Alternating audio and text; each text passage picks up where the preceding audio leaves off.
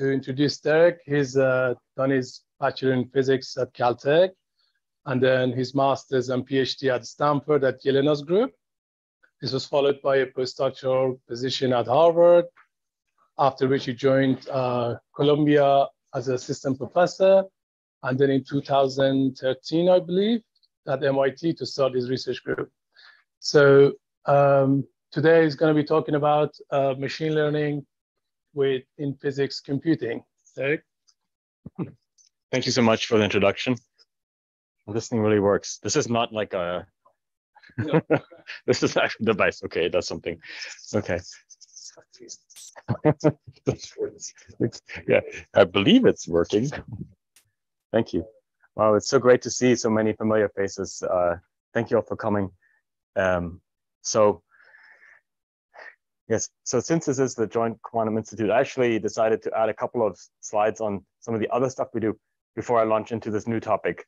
But I hope that the new topic, which will in fact be the machine learning, will be of interest to you. It's a bit, it's not like your common dietary fare, but I thought maybe it'd be interesting. And so I think there's a lot of interesting connections between the needs of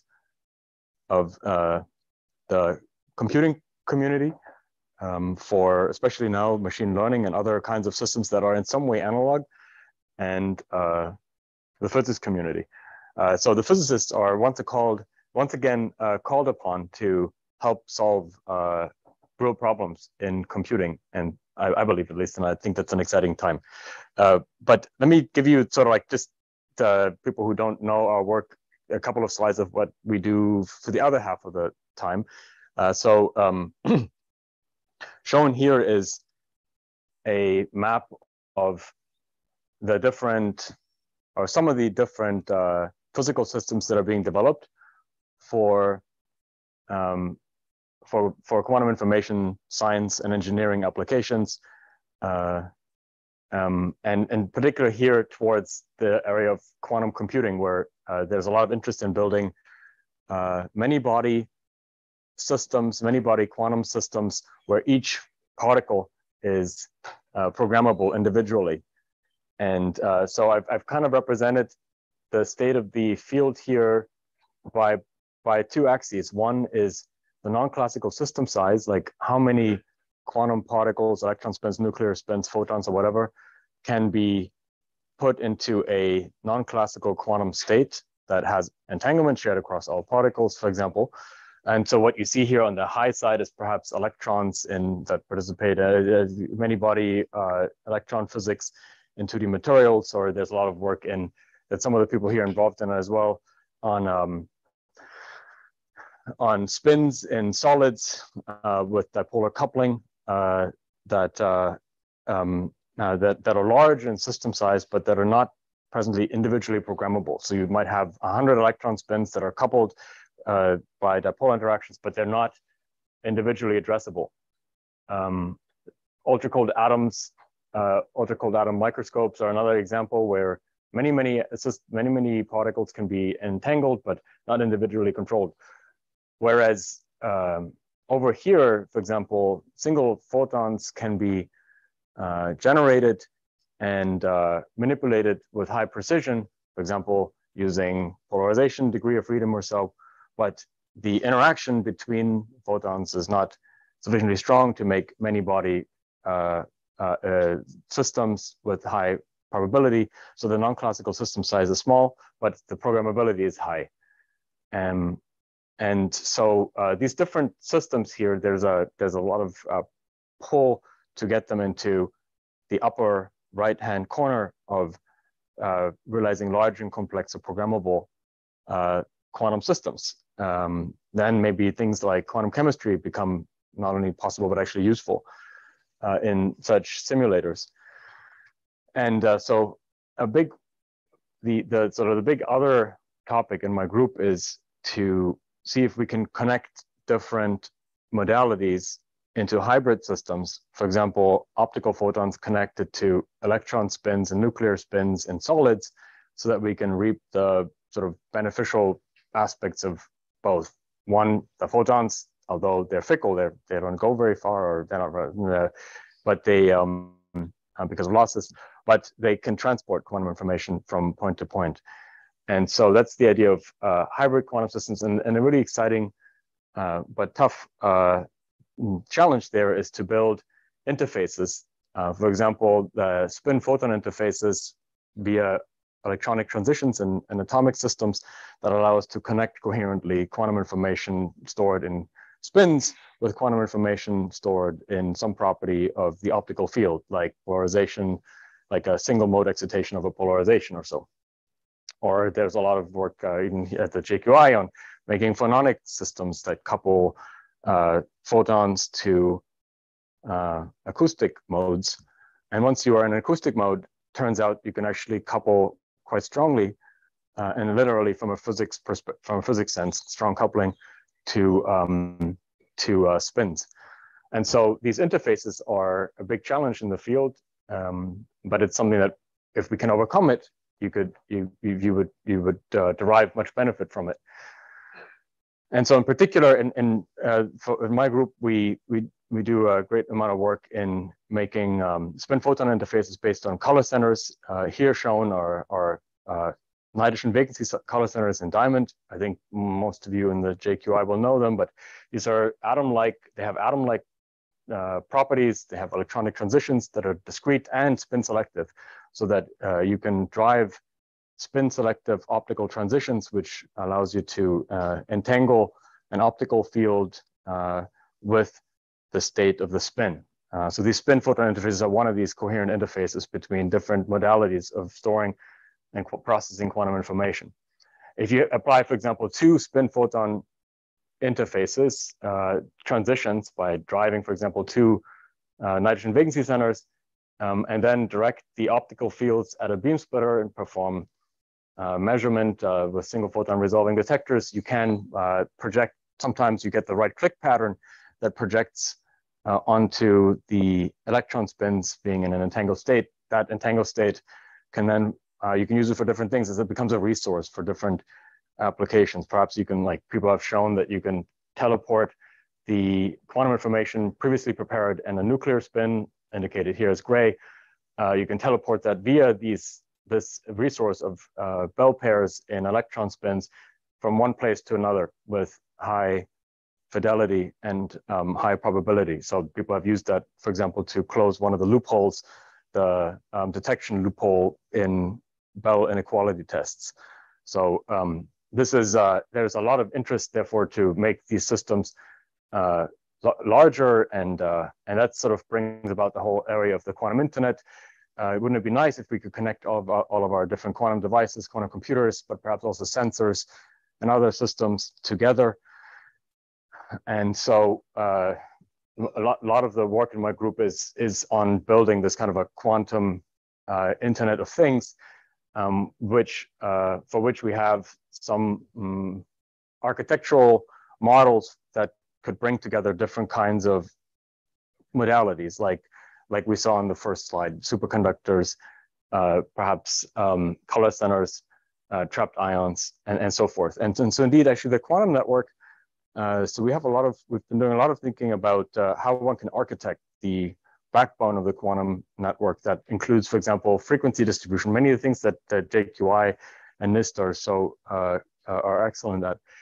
So I'm glad, actually, looking forward to the conversations later today that touch on these things. You have to have very good ways of distributing oscillators across the network. All the clocks, which are these atomic quantum systems, have to be synchronized and so forth. So it's not easy, but it's certainly technically feasible, but not an easy thing to do. And so those are some of the things we think about there. Just the last two slides, and then I get to the main fair for today. So something that's always bugged me, but in the field of making these atom-like particles, atom-like systems in solids, is that unlike in free space atomic systems or trapped ions or something, in the solid systems aren't alike, and so there isn't every quantum emitter is a bit different from another. And so when you report, for example, on experiments, and you show like, here's an experiment I did on this color center. Well, that color center isn't necessarily representative of all color centers because they're different. They're individually different because of the local mesoscopic physics surrounding it. So there may be a defect, another defect in the crystal that produces some electric field noise. And that might be different from another system. Every system is a bit different from one another. And so it's really, I think it's been necessary for the field to mature into better reporting and really statistically meaningful sample sizes to look at some of these the protocols that people are developing, so that you know the diversity of experimentation that really happens. And so we wanted to take that on. So one way is to tell a PhD student to repeat that one experiment like 100 times on another color center, and that didn't really work for me. I don't know why. But then at the same time, luckily, students, this new generation of students, they don't want to do the same experiment 100 times, but they do take to programming. So they do like programming a lot. So actually, the way around it is to say, oh, let's program a robot that will do that experiment 100 times, and that they're into, right? So now we can get large data sets. So what's shown here is these. So basically, about 5 years ago, we were able to start running cryogenic experiments that would repeat these kinds of experiments. For example, in particular here, spectroscopy and measurements of the electron spin photon interfaces. Just tirelessly, these robots would work for weeks at a time. We call them lovingly robotic microscope, or ROMI, and then there's a cryogenic version, which is CHROMI. So in this case, CHROMI was working for several weeks to obtain data sets of, in this case, this only took a couple of days. We get about 1,000 measurements. We can characterize the quantum properties of about 1,000 color center systems per day, which normally would, for a graduate student, it might be one per day or something like this. There's some other techniques we use. We use wide field imaging, and then so that you apply your laser control fields on all of the atomic systems at the same time, and you can image them with cameras, much like what we will do in these in ultra cold atom microscopes. So here's, for example, a screenshot showing you the sample surface. This is diamond that's been implanted in this case. That's been doped with silicon atoms, and by producing defects using various methods like implanting of some other atomic systems or electrons, you can create vacancies. And then another thing to create silicon vacancy color centers, in this case, not NVs, but silicon vacancy centers. And you have them all over the sample. And then we create these QR markers using microfabrication methods so that we can orient. CHROMI has a map of the sample. It knows where it is. And so then it can look at all of these bright spots. Each of these bright spots here is a single, in this case, silicon vacancy center. And then it can look at the spectral distribution. For example, shown here, this is the spectral distribution against spatial axis. And the thing that I want to draw your attention to is that in doing this iterative process for roughly 5 years, we were able to give really good data to the group that we worked with on the growth of these samples at Lincoln Laboratory. And so, and then refine the system so that these color centers become more and more homogeneous. So really one color center is very similar to another. And you can see that now. We just put this on the archive a couple of days ago. This is why I wanted to add that to the slides here. You can see that the inhomogeneous distribution of these emitters is on the order of 300 megahertz. And the homogeneous distribution of the homogeneous line width of one emitter is on the order of 120 or so megahertz. So this is so an atomic physics people will say, oh, this is not maybe so special, they're not exactly identical one to another, but it is, but they're getting there. So this is orders of magnitude narrower distribution than we previously had. And so we really have like these atomic systems that are frozen in the crystal lattice, where one is quite similar to another. So what's the magic that makes that? So what's the magic? Yeah. So, well, first of all, data. Data was a really important, systematic and good quantities of data were part of the magic. Then, because that gives you a view of what you're doing, right? You're not blind, or you're not like looking at a single system. That was the most important thing. Based on that data, our growers then, our collaborators who grow these samples could try different growth techniques, and then we could tell them, oh, this worked better than something else. And in particular here, what helped is to have very low strain in the substrate onto which a diamond layer is grown. You grow diamond on top of other diamond. And in this case, that diamond is doped with silicon atoms in the growth. And because the sample substrate has very low strain, defect-free. Is it done by annealing? Yeah, that's actually by a process called high temperature, high pressure. So these are synthetic diamond substrates, but most diamonds are grown by chemical vapor deposition, in which it's an out of equilibrium process. And so you can have like a defect and it will propagate and cause some strain locally, right? So you have these little spots where because of a defect was there, the atoms don't have the chance to rearrange to minimize the overall Gibbs free energy. So what you can do is take a sample like this and put it into high pressure, high temperature annealing, which sort of simulates the properties. It puts it in the right phase space, okay? High pressure, high temperature, where diamond actually wants to be, that carbon wants to be in that form of diamond, actually. And in that case, in that thermodynamic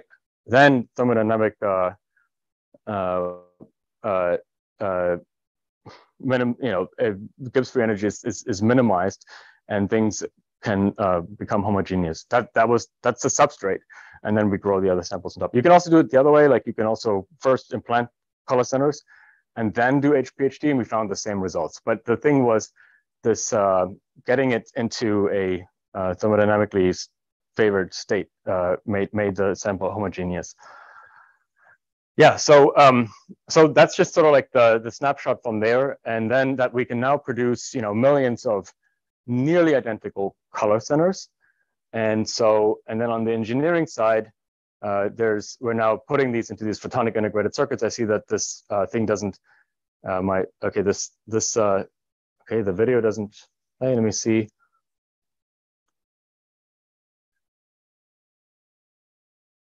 All right. So then in a collaboration with MITRE Corporation and with Sandia National Lab, we've then made these photonic integrated circuits that serve as an optical reprogrammable backbone. So basically the wiring of a chip, of a computer chip, is now done by optical waveguides carrying photons, shuttling photons between quantum memories that we now co-integrate. Based on these diamond samples, we co-integrate them into this photonic integrated circuit. So that's a big, that's sort of like the other big part of my research activity at MIT with collaborators. And in passing, I thought I should also mention that some of those photonic integrated circuits that we're developing for connecting color centers, we're also finding other exciting applications for. So here, this is a paper we just put up on the archive. This was led by Professor Ido Wax. This group in particular, Uday, is in the audience here. So these, in this case, using, this is also with Kutsia Kawashi. So in this case, we are using these photonic circuits to route light emitted by trapped ions. And so these photonic circuits have they give you a great number of degrees of freedom of control. And again, that's the sort of as in the direction of making this whole system more programmable. So if you want to make a system programmable, if you want to have 100 qubits, you need to have of the order of 100 times some multiplier of control channels. So the bigger the system, the greater the controls challenge becomes. Photonic integrated circuits are, and we also do custom electronic circuits with foundries like TSMC. Those kinds of methods are becoming useful and perhaps required if you want to scale to very large programmable multi-body quantum systems, just because the sheer number of channels that you need to control becomes difficult to manage using traditional methods. And so it is that same direction of building systems capable of driving very many RF channels and very many optical channels. That kind of drive that's been motivating much of my research over the last 12 years in my group. And that's actually led to this topic that I actually want to talk about today. So this is the first sort of time that I actually talked about this to a physics audience, but I thought it would be sort of like refreshing for you guys. But now you have sort of like where this all came from. We wanted to make analog control happen over very large numbers of electronic and optical channels. And it turns out that if you're good at that, you may also become very good at doing machine learning. Mostly here, I'll talk about classical side, although there's actually, in the end, there seems to be a convergence between some of these control methods for quantum devices and for classical devices. So whether you like it or not, you probably all know, like it's inescapable how important machine learning applications systems have become. And one of, like, when you look under the hood of something like an image recognition algorithm, there's typically some variant of this thing here, this being a deep neural network. What you have is an input layer that encodes, for example, an image. You want to see on that image, is there a cat or a dog or something? And you connect it to the output via some number of so-called hidden layers. And at each layer, you have a number of things. You have these weights, which encode how much you should weight a particular neuronal value, which is represented here by these circles, how much you should weight that in going from one layer to the next layer. So for example, like here, the input value x1, which might be the value of some pixel on an image, is broadcast to all of the neurons in the next layer. This is a fully connected layer in this case, but these connections here are not necessarily equally strong. So all of that is encoded in a matrix. And then here you take these weighted values of the previous layer and you sum them. And this is called, what you have to do is multiply the weight value by the input layer value, or the previous neuron value. So this is a multiplication step. And then you need to accumulate it, because you need to accumulate over all these signals. This is why machine learning people always talk about multiply, accumulate, or MAC. And the question is, how long does it take you in time to do a MAC? Or how much energy do you expend per MAC? And that's really a sort of the primitive of machine learning hardware implementations, is time, energy, latency, and the primitive is the multiply accumulate unit.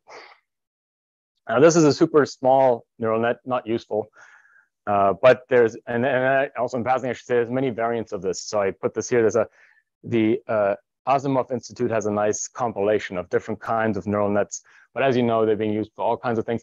Oftentimes nowadays you have a feedback actually of the output. It actually modifies the response. So biases, it modifies the values of the weights themselves. This is in transformer networks that are used in things like natural language processing. So GPT-3, for example, uses something that actually incorporates some amount of feedback on top of it. Okay, but at the essence, the number one thing that's slowing the number one computational demand for machine learning applications is the multiply accumulate process. So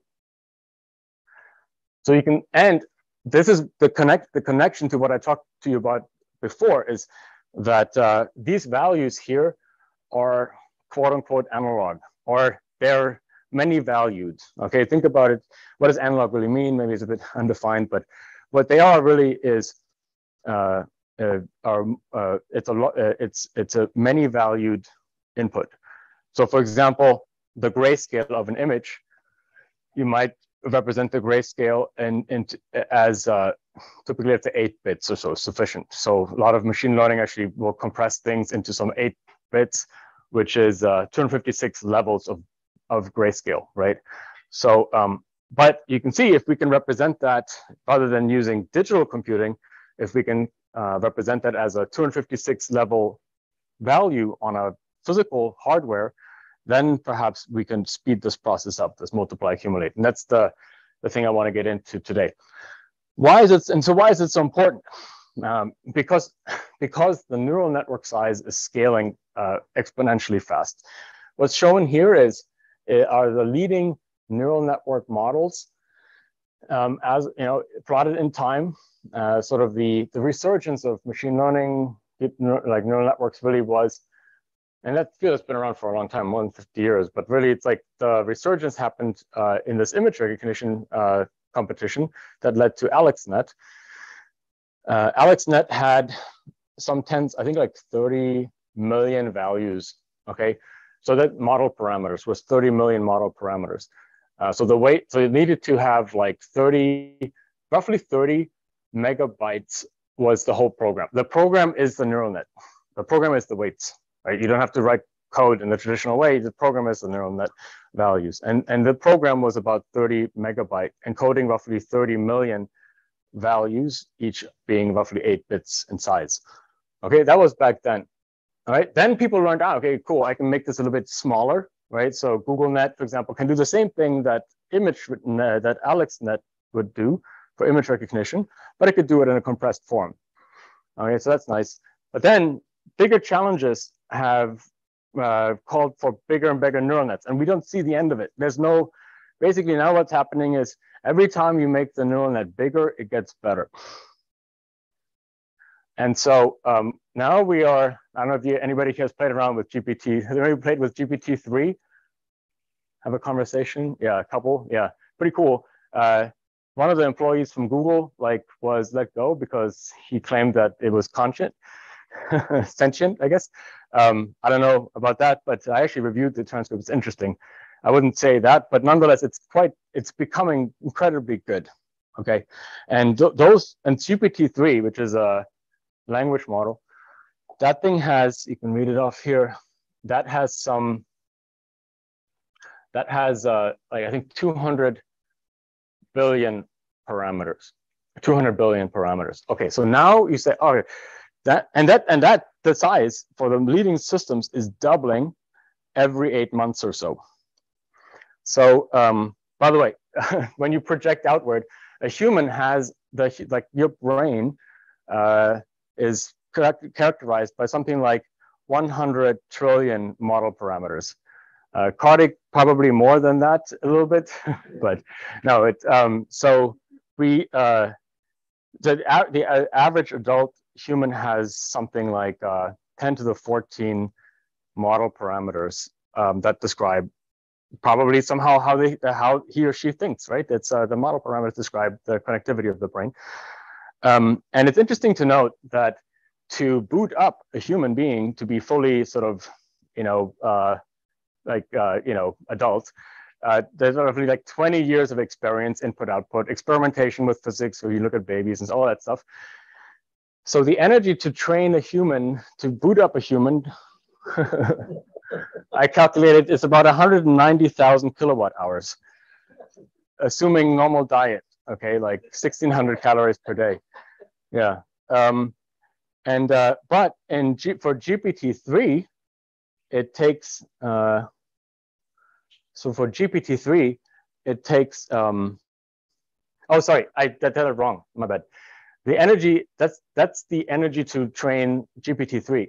And this is the energy to train a human, to boot up a human, it's about 20 times less, okay?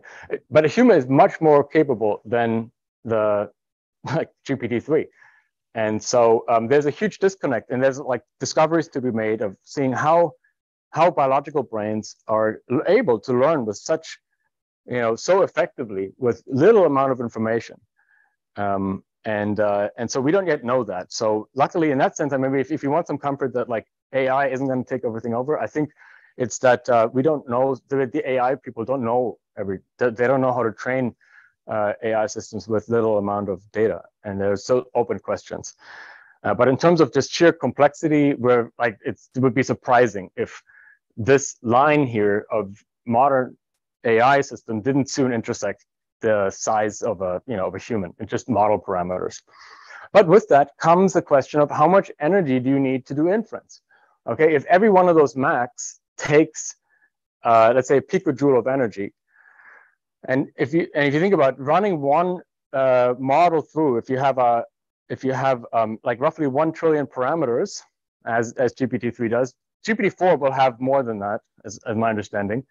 Then each value will be used at least once, and in reality many times, because of convolutional layers, they use weights multiple times. Okay, and so that would mean like if you run inference once with GPT-3, it costs you, let's say, about maybe more than a joule of energy already, and this is exponentially increasing. So you need to bring down the multiply accumulate energy a lot, and probably also latency, unless you want to. Well, yeah, if you want to build bigger AI, which let's say suppose that we do. Okay, so how do the electronic circuits people do that?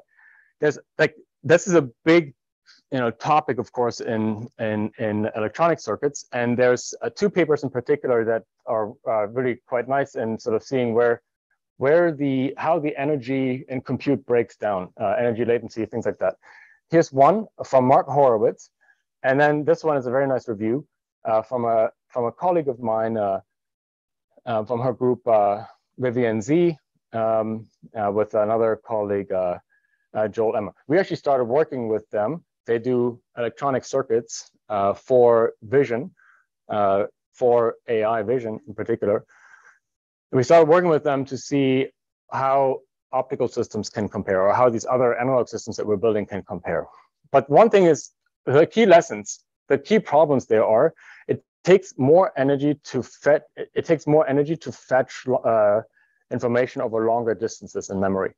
So one of the key bottlenecks is that under the von Neumann architecture of computing, you have a processor that takes input, and it takes, like in this case, weights, and it brings them onto the CPU. It does the multiply accumulate. It can do products like in digital form, and then it spits out and writes it to another memory. So there's a lot of movement of information, and this information, a lot of the time, doesn't have to be moved. Like that, the size of the model is huge, like maybe 1 trillion parameters. So, but you use it over and over again. It's the same damn thing over and over again. So since you reuse these values, you shouldn't have to bring them out from DRAM into the processor. Ideally, you would have them local. You would have them sit there, and this is why there's a lot of excitement of something called in-memory computing. Okay, so then you bring the memory that is stationary, which is the weights, you bring that in and co-integrate it with the processors. Okay, so, and that's the idea behind, like, this is the main principle behind these specialty processors by NVIDIA and Google and so on, tensor processing units that do that have the memory and that they co-integrate things. Yeah. Right. Yeah. So caching, you have some amount of memory nearby. You just need to have a lot more memory, and dispersed. If you do multi-core processing, you need to have it dispersed through with the compute cores, right? And ideally a non-volatile, like cache is volatile, non-volatile storage. Yeah, so in-memory compute, and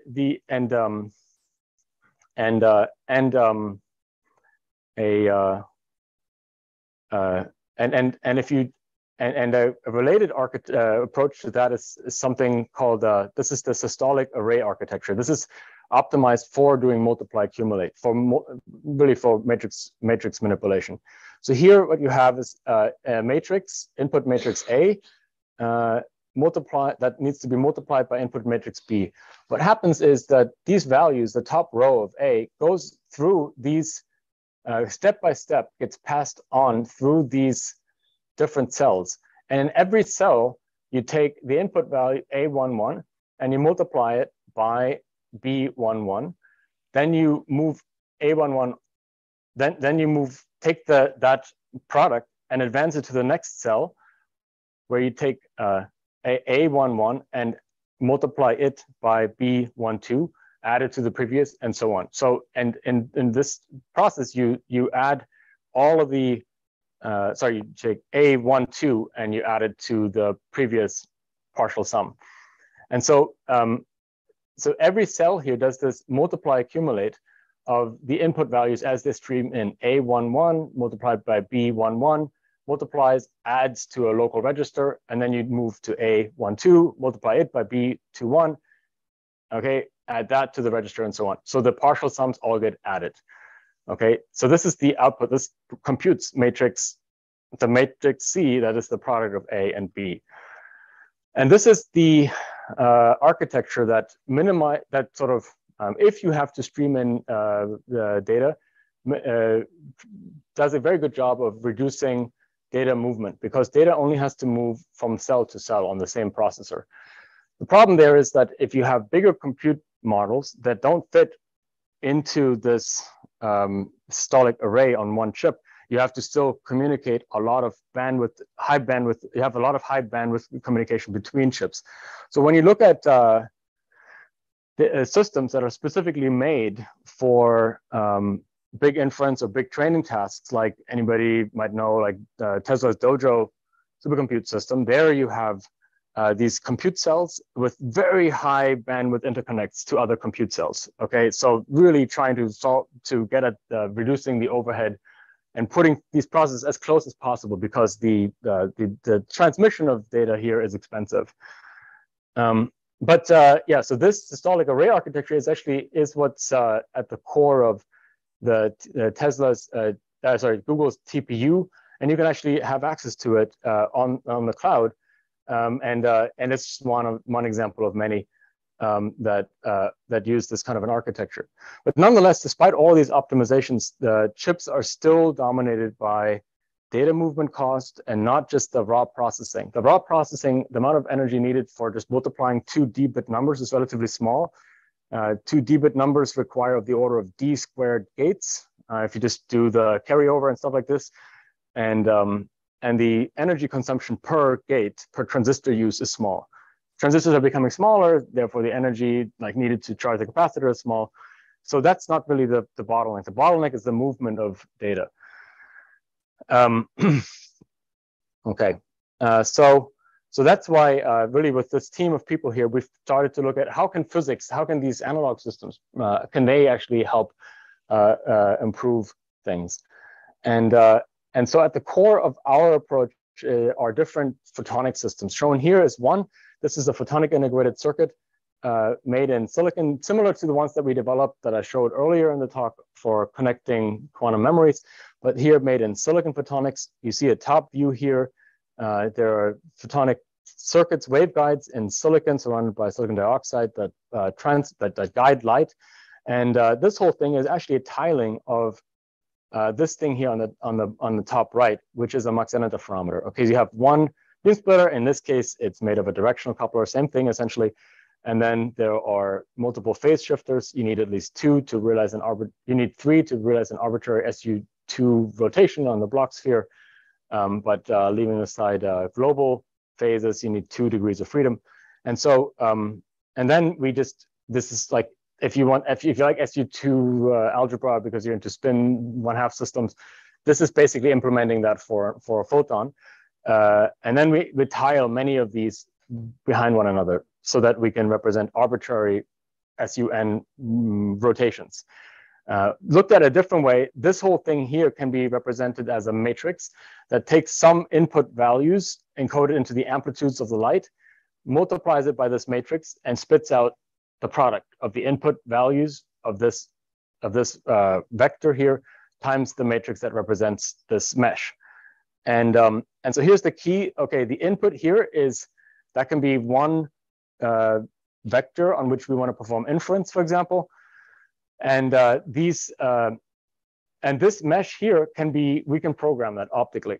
Okay, so here you have in-memory compute because the light is passing through stationarily, locally stored values that represent the matrix. And when light comes out the other side, you've got the multiplication of the weight times this u would represent the weight times the input vector x.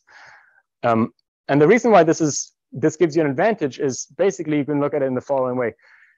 If you want to multiply an n by n matrix by a 1 by n column vector, in digital electronics, it requires of the order of n squared processor steps. Why? One way to see it is every element of the n square matrix is used once and has to be multiplied by a weight value at least once, oftentimes more than that. But here, because the matrix, the n squared values are stored in phases and light simply has to pass through to quote unquote compute, it gets done for free. So the number of operations for this kind of an optical processing step goes as order n. You have to encode n values, digital to analog conversion. The n input values have to be encoded, okay? But you do an amount of compute that's equivalent for a digital computer to be n squared, of order n squared. So the argument is that if n becomes large, you could derive some substantial like savings in energy and so on. Yeah, question. It seems like a neat solution. I have kind of a philosophical question about it. Usually we think of there having been progress from analog computing to digital computing, and now it seems like we're going back in time to analog. So how do you reconcile? Hold on to that thought. Yeah, I totally agree. Yes. Okay. Yeah, great question. Okay, but let's first do order of magnitude calculation. And yes, you. No questions are mundane, but. Where did you work? Like, how are you storing the information? Yeah, the information here is stored in this case by the phase shift in the silicon, in this case waveguide, and the phase shift here is actually done realized thermally. So you'll say, oh, wait a second, I'm actually using energy to maintain those weights, and it's true. So you change the temperature. We run some current through a resistor to change the temperature a little bit in this case. How long does it stay at that temperature? Yeah, so we have to constantly supply power, right? So it's about a milliwatt on the average per phase shifter, or 1 to 10 milliwatts per phase shifter. But it turns out that in the overall energy budget doesn't add so much, but B, we have ways of doing this in a non-volatile way. So you could really, it's a non-volatile storage of the information locally. Okay, I guess maybe I can say one thing to this very good question that you raised. The difference, so why this compute method, I think, can be viable is that we can work with relatively imprecise numbers. We don't have to do like double floating point encoding. We can get away with only 8 bits, and you can do so. Then, you can do analog encoding or multi-level encoding with 8 bits is actually okay. If you try to do many more bits, then the energy needed to encode it actually grows quite substantially per bit. And so, but there's a sweet spot where perhaps biology also doesn't. The neuron values in our brain also don't store information to 32-bit. Somehow biology has figured out how to compute with relatively small number of resolvable levels, but more than 2. Okay, it has to do with energy because the biological brain evolved under an energy constraint. So it's actually it's a slightly different optimization problem. But the piezoelectric option that you said you wouldn't need this current. Right? That's right. Piezoelectric, you don't need it, and there are other methods like phase change materials where you don't need that. Exactly. Yeah. These are all very yep. Question. Not just there, no. Those would be the bottom one would be a unitary matrix. Yeah. In general, the weights aren't unitary. Great. Yeah. Okay. Very good. Very good. Yes. So indeed, normally the values are not unitary. You can embed an arbitrary matrix into a unitary. A unitary is a matrix that conserves powers, but you can take a subset of the unitary and make that arbitrary. Yeah. How much bigger does the matrix have to be for it to become?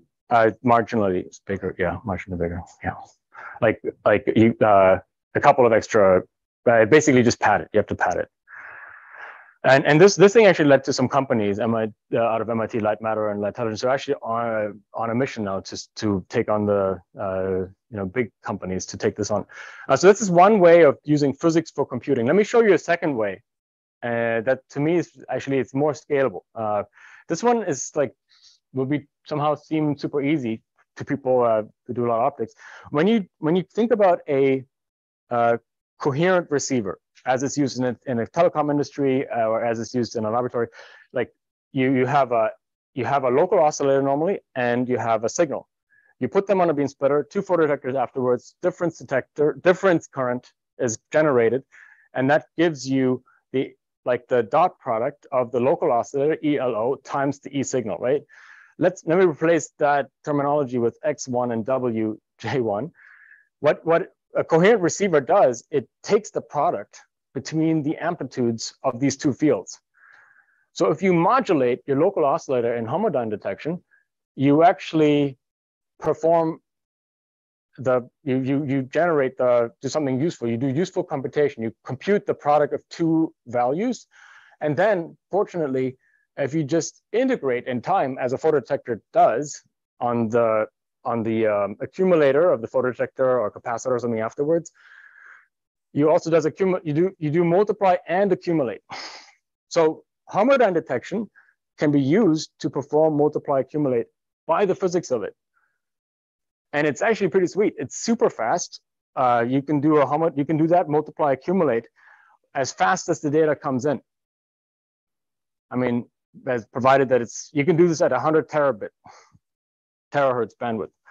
And the energy consumption is tiny because it's really the electrons that are now in the photodetection process, the quantum process.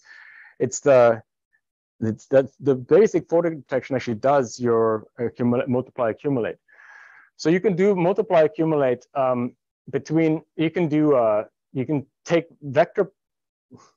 take a dot product between 2 vectors ultra fast and with virtually no power consumption. And so that's the other physics way. There's other ways that people are looking at, but these are just 2 examples of using physics to do computing that offer very substantial advantages compared to the standard digital computing. Actually, when we looked at that when we looked at that scheme theoretically, we computed here the energy consumption for optical deep neural network with an error rate that is equivalent to an electronic traditional computer. And so this is the energy per multiply accumulate. And again, you have that benefit. The bigger the number, like the bigger the matrices become, the greater your advantage grows. This is also an n squared over n advantage. And here's what we predicted back then. This is, for example, using today's technology, telecom technology. Suppose you made an optical computer out of telecom technology. Or here is, okay, suppose we use technology that's reported in papers on like the energy of a photodetector in the laboratory and so on, and make a system out of that. And you see that in all these cases, eventually for very large model systems, we predicted that the energy per multiply accumulate would fall below the so-called Landauer bound. This is a thermodynamic limit. The Landauer bound as applied to a digital computer. So what it's saying is that these kind of optical computers or hybrid optical electrical computers could do computation at a energy consumption not achievable by the traditional compute architecture, even by thermodynamic arguments. And that for us was a motivation. Okay, let's see if we can build that thing. Okay, so this is what I want to show you. And then this very good question here about, haven't we done this before? Analog computing. Yes, we have tried and failed. Well, I wouldn't say failed. Actually, this one is pretty cool. This is one of the first like useful computers that happen to have been analog. This is the continuous intergraph. And standing over there is Vannevar Bush, who published this paper. And actually, it was very interesting. In the abstract of that paper from 1927, it talks about things that are reminiscent of what people talk about nowadays with these quantum computers, the noisy intermediate scale quantum computers. People always talk about sort of like heuristic is like, is it good at doing certain things, and how large of a thing can it do?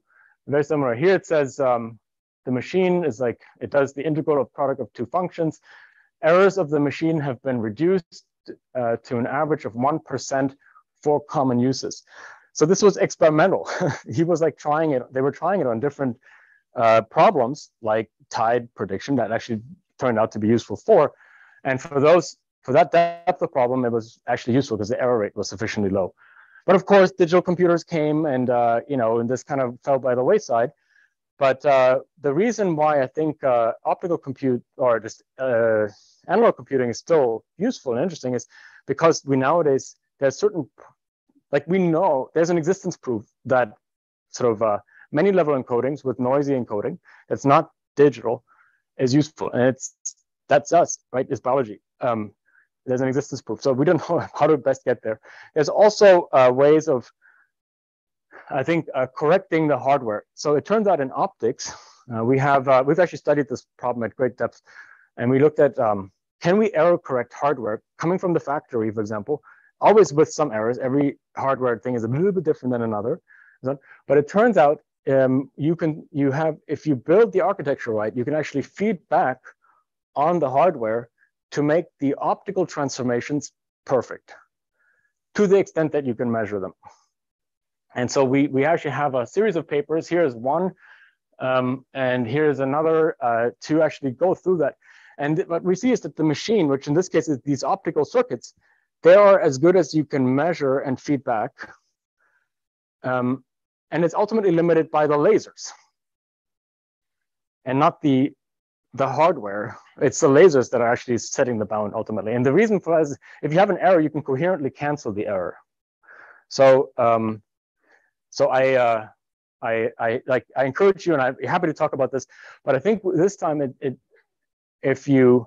we can make it as, I think we can make the optics as good as the lasers and the feedback are, rather than the chip itself. And happy to talk about it offline. I put a couple of references here, but it's an excellent question, right? Okay, now in the last couple of minutes, I want to advance through some slides quickly and show you like one recent result that sort of brings some of these things together into an actual full system experiment. Actually, maybe one I will run through quickly, and then happy to talk about it offline. And then the other one I'll go through a little bit more detail. The first one is, I showed you these two architectures of compute, right? I showed you one where you have this programmable circuit, send light through it, and like it computes and so on. That's only one multiply accumulate for one layer. If you want to make a system, then you have to take the output from this first compute layer, take the output and send it through a nonlinear transformation. Doesn't really matter so much what it is. It has to be a nonlinear transformation, and then send it to the next multiply through another matrix. If you didn't have the nonlinear thing in between, you could just multiply the two matrices into a new matrix called like C or something like this, and you could save yourself a lot of trouble. No, but you have to have one matrix, nonlinear function, another matrix, nonlinear function, and so on. That's basically how these things are constructed. So to show that as a full system, we actually had to build a new chip in which we have the encoding of the problem, then the multiply of the problem, encoded here problem into the amplitudes of optical fields on a chip. Then there's a processor, there's a chip here, the programmable optical circuit, just like the one I showed a moment ago. This does the multiply of the input vector times a matrix that's encoded here on the phase shifters. That gives you the weighted average of the input. This is x times u. And then you have to send this through the nonlinearity, which we had to invent. And then it goes through until the end where the inference is done. The thing that we had to invent is the nonlinearity to do that in a way that A, didn't need new materials to be developed because although we tried, it's difficult, and B, is sufficiently fast and slow the whole thing down. The way we did this, and here's the whole chip, this is on the archive, happy to talk about it offline, but this kind of like want to show you this one thing. The way that we made the nonlinearity happen is we have we split up part of the input light. You have light coming in, you want to apply a nonlinear function. We split up part of it using a directional tunable coupler that goes to a photodetector, which the photodetector output directly drives a modulator that then modulates the other light that's passing through. So here's the circuit diagram. Essentially, when you go through the math, you'll see that this is an engineered full wave mixing process. So you can tune this nonlinearity. It's like a nonlinear response in an atom, perhaps, but you can this has photodetection and then modulation. So you'd say, why what's so special, you could do this in another way. The key is to put the photodetection and the modulation really close together so that the photodetector does not have to drive a transmission line. That's what costs the energy. The photodetection itself is free. I mean, like the photocurrent is there, and it's just like you normally need a transimpedance amplifier or something like this so that it can drive a load. But if the load is a capacitive load in the form of a modulator placed right adjacent to the photodetector, there's very little energy that it has to expend. There's no capacitance has to charge and so on. So if you take, and we call that a receiverless photodetector. Put the two things really close, and that gave us, that was the key to make that work happen. Now, in the last couple of minutes, I want to show, that's sort of like there's a lot more to that story, as you can imagine. I'm happy to talk about offline, but I want to show you the second implementation. The second physics technique was to use coherent detection to do multiplication. Let's see how that can bear out in practice. So here we wanted to do something that we want to take on something that's quite annoying to me. I don't know about you, but when you like ask, in my case, Google Assistant, Siri, whatever, you ask a question, you're like, what time is it? You know, hey Google, what time is it? It's 11:57 a.m. What the hell? It took like 10 seconds to respond. Why? Because like Google takes my voice recording, sends it to the cloud, it does inference there, it then sends it back and it gives the answer. The lag is a real bottleneck for applications. And this is called delegated, like cloud delegation. Okay, this is the standard in the industry. You do cloud delegation. Why doesn't she just run it? Why don't we just run it on the thing? Because it doesn't have the compute power. It's too low energy. It doesn't have the compute power to do it. So it'd be nice if we got rid of this bottleneck. So here's how we do this in a paper that just appeared a couple of weeks ago here. So we have, the idea is that we have one processor that encodes the weights like in a language model from a server, and then sends them out to a bunch of client devices on the so-called edge of the internet. The edge of the internet are like the things at the very, that are like your home, your router, and things that you interact with. That's on the edge. And I illustrate a few of them here. And so then, now imagine, remember the scheme I showed a moment ago. You can locally do the multiplication of an input vector with another, which has the weights, with your local vector that you want to do inference on by photodetection, coherent photodetection.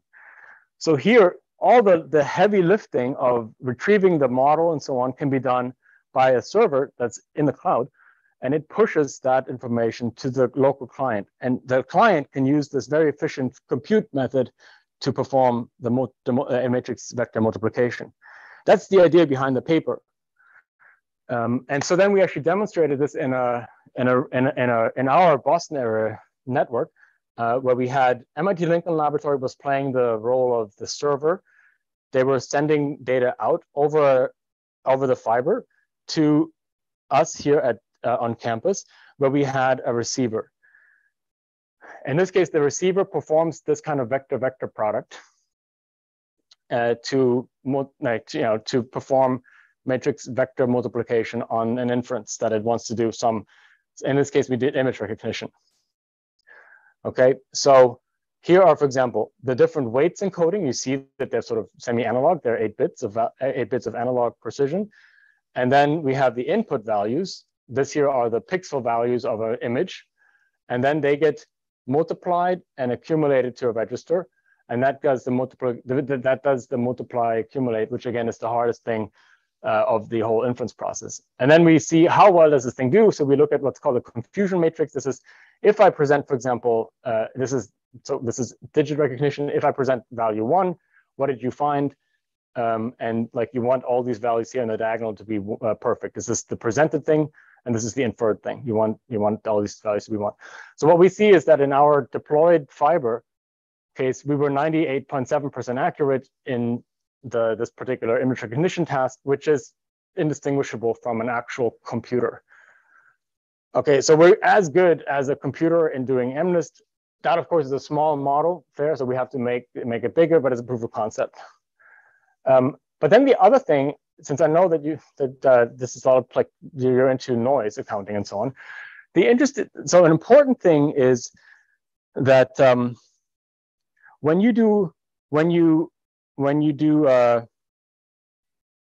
normally when you do optical communications and you send one symbol and you receive one symbol, you say, okay, well, like you need to have the bit error rate must be very small on the received symbol. And that means that actually if you like say your bit error rate should be 10 to the minus typically 10 or something like this, then the number of photons to exceed the shot noise limit has to be pretty big, like bigger than 20 or so. But look, in this case, you're not sending one symbol and then reading it out. You're sending a symbol and you're sending another symbol and so on, and you accumulate over and over again over many transmissions. And only at the end do you have to sample that value. So you can photo accumulate a large number of products until you finally read it out. And then the shot noise, what matters is not the shot noise symbol by symbol, but the shot noise of the aggregated sum.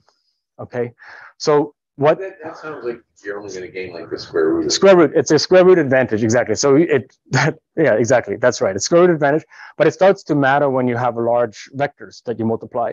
And in fact, just to jump to this here, like what we show here is this is the number of photons in the optical channel per multiply accumulate, and this is for a for 100 symbol. This is like multiplying vectors that are each 100 elements long. And you can see here the optical energy per Mach for a system that has the same accuracy as a digital computer would receive in MNIST recognition. So you see here we get something like the energy per multiply accumulated in the optical domain is about 10 to the minus 6, 7 times 10 to the minus 17. So about 100 photons transmitted for this non-local demonstration in each optical mode, and then when we did a local inference where we just encoded and then received on this in the same laboratory, then we could get the number of photons per multiply accumulate to be of the order of 1. I wanted my student to do a bigger model because the advantage grows the bigger the system is. We haven't done it yet, but this is with a size 100 vector. If you did a bigger vector multiplication, then you can go substantially less than 1 photon per like symbol, so then only accounting at the photon energy, that's a huge win. Like the industry norm is about a picojoule per multiply accumulate. Accounting only for the photonic part, and that's a caveat that's important. Okay, and we can talk about that more, like how we can maybe get something too close to this. But this thing here with the data that you're looking at would be 10 to the minus 19 or so. So that's right, a 7 orders of magnitude difference. Okay, but to be fair, there's other things that you have to pay and so on. So there will be somewhere in between. Okay, but we're definitely motivated to make these systems, larger, and so that you can expect that to see that from us. So here's one other thing. This I will jump over, but I put a reference here. The other thing that optics gives you, it gives you a tremendous amount of information capacity in multimodal encoding. Like if you have an optical field, like a millimeter square of area and 1 micron in depth contains about 1 million optical modes, which each can have 10 terahertz of spectrum easily in a telecom.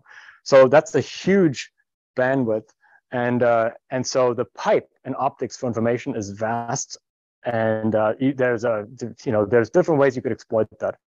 In this paper, we do one where we use a series of spatial light modulators to perform multiply accumulate in this kind of spatially encoded architecture.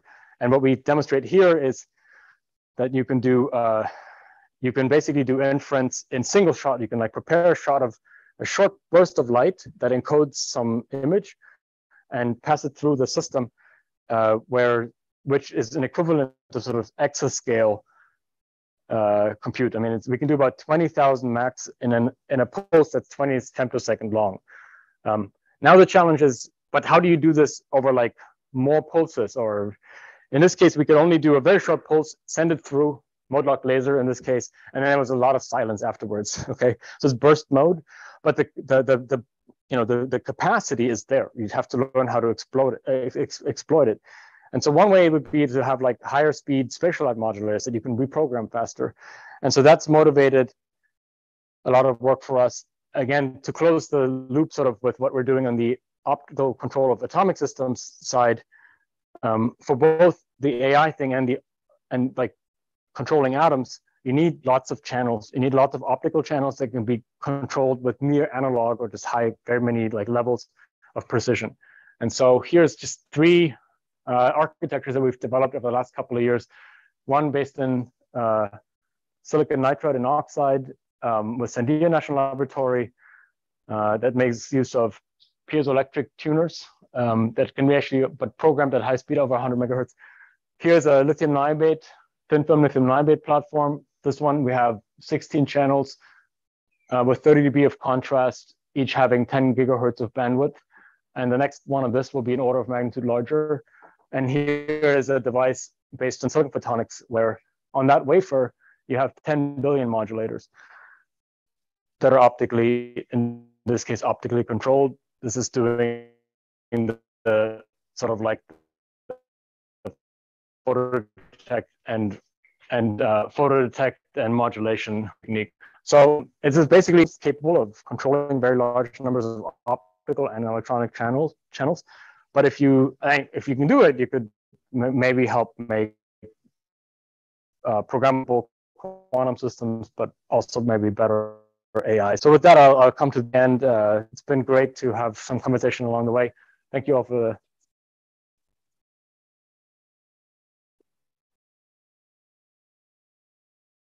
Okay, this. How do we do this? Do I pick? Okay. Okay, I guess maybe the late. I have to ask about the Landauer bound. So I think the Landauer bound as a limit on the amount of work you have to perform or entropy you have to dissipate to erase one bit and that's expected to hold across platforms. Yeah. So how do we have one version for digital computing and one for optical? Right. Okay. Let me tell you how we accounted for it. Indeed, it's for non-reversible computing. You have to erase information, and that consumes kBt minimum of energy. That's one way to say it. And then in our case, we looked at we have to multiply two 10-bit-ish numbers. For a digital computer to multiply two 10 numbers, if you go through all the counting, right, shift left and like left shifting when you multiply, and then you have to do all the and then you have to do the partial sums. It requires of the order of d squared operations. So d squared would be about 100 operations, and then each and then you have a bit of overhead. It turns out because of the memory shuffling.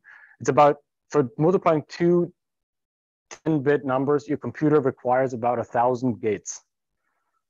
Okay, and then 1,000 gates is, and each gate at a Landauer limit would be 10 to the minus 21 or 22-ish joules, which is 1/40th of an electron volt. Yeah, so each like transistor. Yeah, each logic gate. That's so, yeah, so if you account for this, then basically the Landauer limit for multiplying two 10-bit numbers is about 10 to the minus 19. Okay, and so that's on a digital computer. If you do things in a binary, on a binary computer, in our case, we don't do it in the binary computer. In our case, we say like we break the Landauer bound of, let's say, we would compute at an energy below the Landauer bound limit for digital implementation of that computation. We're not claiming that we break the Landauer bound per se, but we are, for a digital computer to do the same compute, it would have to break the Landauer bound. That's what we're claiming. Does that make sense? Yeah. Yeah, Jake. Yes, I'm really curious what the core techniques in quantum machine learning is that calculation. Yeah. And do you have any comments about finding derivatives of your networks? Yeah, exactly. So actually, in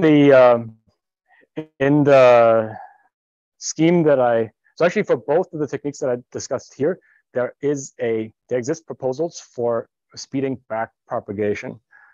And the idea indeed is that you must compute derivatives. If I wiggle this number, that weight value, how does it change my inference? And you can use coherence of optical fields to compute that derivative simply by the fact that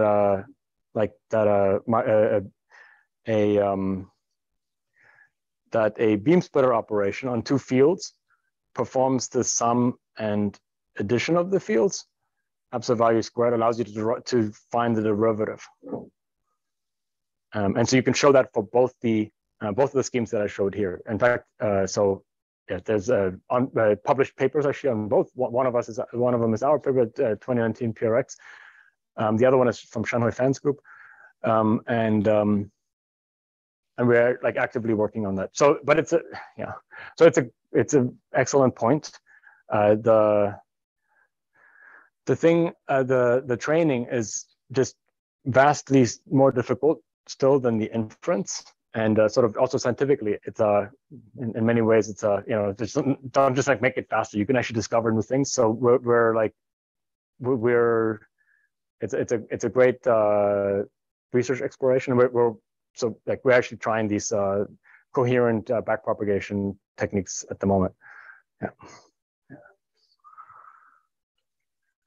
Two questions. Can you comment on how big the neural networks are that you're actually creating?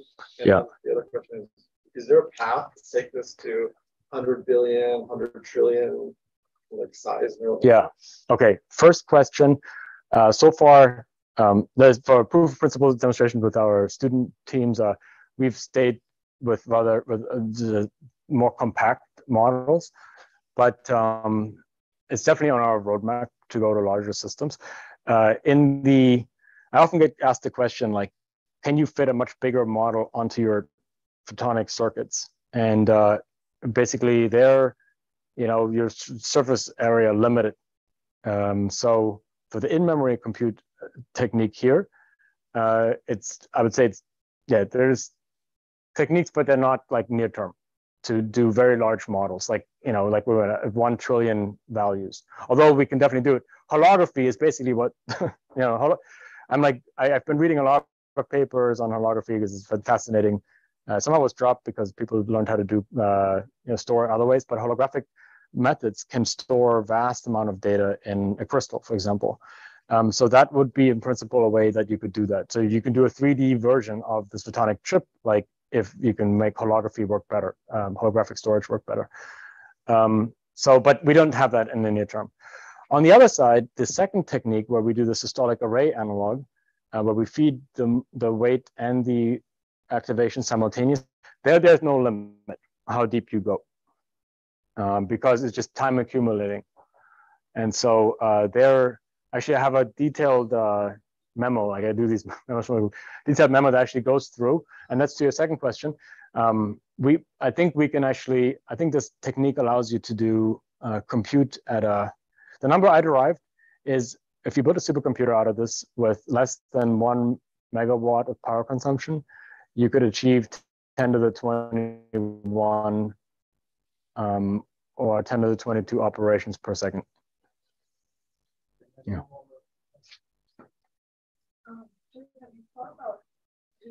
Extending this into quantum thing. So not just single photon but within cluster states and for applications in enhancing channel capacity, although I mean even the classical area, classical channel capacity maybe some quantum.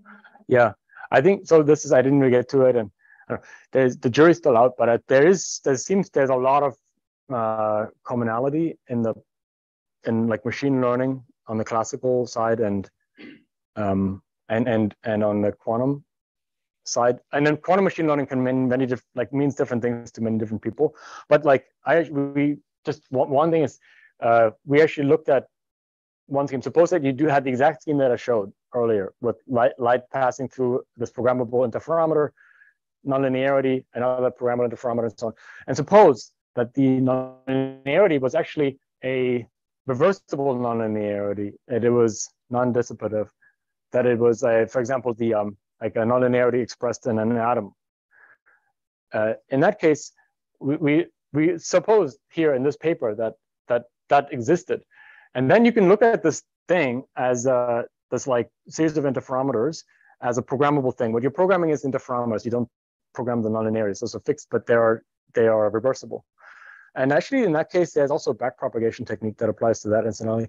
And we could train this like black box to recognize different quantum states, or to repair. We could actually learn error correct. You learned an error correction, which is maybe interesting for one-way quantum repeaters. So we could do that in this paper. Okay, happy to talk about it offline. And I can also say that if you look at that paper, you see that the things that we could train this quantum computer to do required probably many more devices than necessary. It's clumsy. We didn't know how to program it well. So there's a lot of, like, if I give you a quantum machine and you ask it to perform something, how do you program the optimal process, without having to do full process tomography? That's an open question, I think, but it's a very, very interesting one. So, before thanking the speaker, there's a session, the speaker session at 4 p.m. at the JQI meeting room for students. So please come and do the question. And with that, let's thank our speaker. Thank you.